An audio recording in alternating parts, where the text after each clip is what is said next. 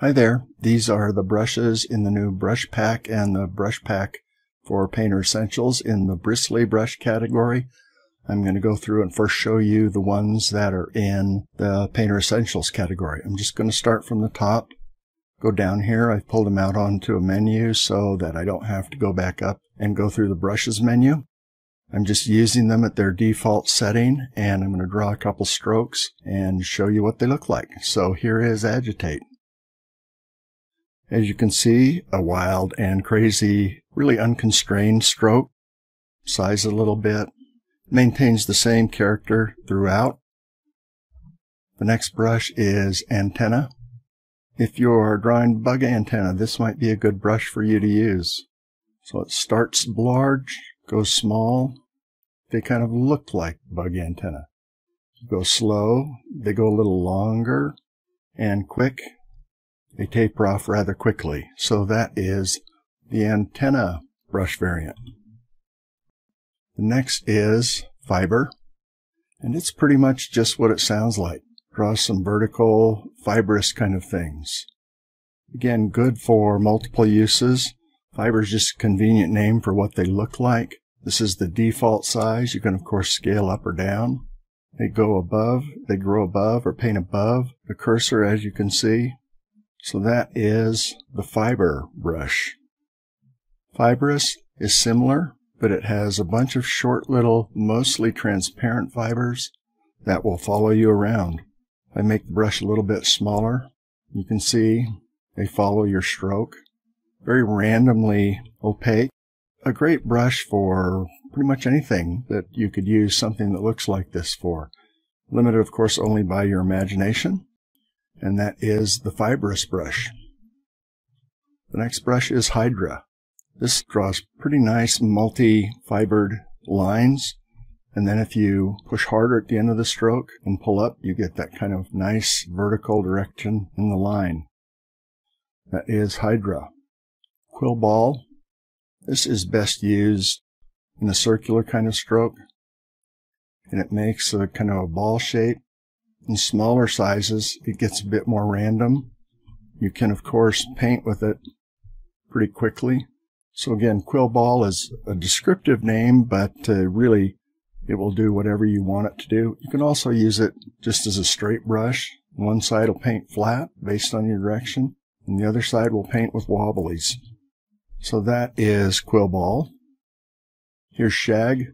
This looks an awful lot like the old shag rugs, the old shag carpet that you would buy in the 70s. And more often than not, it would be some strange avocado green color. And you could sink your toes into it because it was usually about an inch long.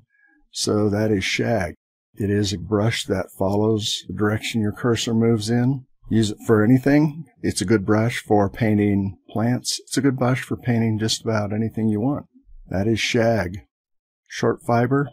Brush that paints with, again, short fibers, much like fibrous, but these are very opaque.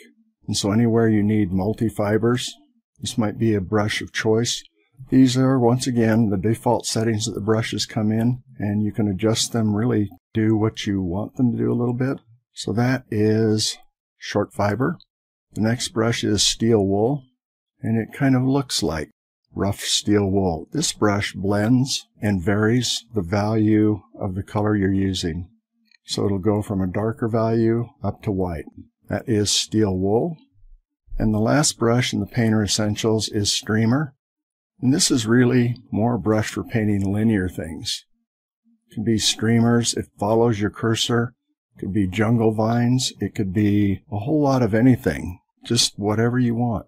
Of course, you can resize it, make thin streamers. Sometimes it's a good sketching brush. One of my favorite, in fact, my favorite tend to be these little brushes that you can actually draw something with. And that is Streamer. And these are the 10 brushes that are included with Painter Essentials. In the Painter Brush Pack and in the ParticleShop Brush Pack plugins for Photoshop, you have 5 additional brushes that come with the 10 in the Painter Essentials pack. First one is Feeler. This is multi-lines that stay parallel till you turn a curve, and then they collapse and get closer to the cursor as you turn. You can tell they vary slightly. They blend underneath with some of the other color. In fact, they bleed quite a bit. If you notice, the bleed's about 99%, so they do blend. And those are the feeler brushes. The next variant are ridges. These paint a series of parallel lines with a bunch of smaller lines in between them. And they're mostly useful in horizontal lines. They don't follow the direction of your cursor. Kind of collapse on themselves, then draw again. Those are the ridges brush variants of the bristly category. The next are stubble, kind of short, tiny little fibers that go from very, very small to kind of larger and chunkier. They're very random. What would you use them for? It's up to your imagination. Make them smaller, a little less stubbly. Make them larger. I really like the variation that you can see from the very tiny, thin, fibrous to these fat, kind of chubby little fibers. That is the stubble brush.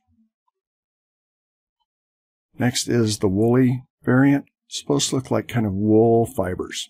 Of course, wool doesn't have fibers that are made of spots, but wool does have kind of these nice random directions. This brush does follow your cursor. Useful brush for a lot of things. All of these brushes would be very useful for vegetation, areas in landscapes, hair, anything you can think of that you might need something that kind of represents a bristly surface. So this is woolly. And the final brush is yarn. It paints a general interpretation of what a strand of yarn looks like. Good sketching brush. All of these thinner brushes and thinner sizes are great sketching brushes. This one's no different. So that is the yarn brush. And those 5 extra brushes are the brushes that come in the Bristly Brush Pack for Painter and for ParticleShop. First 10 brushes are the Bristly Brush Pack for Painter Essentials.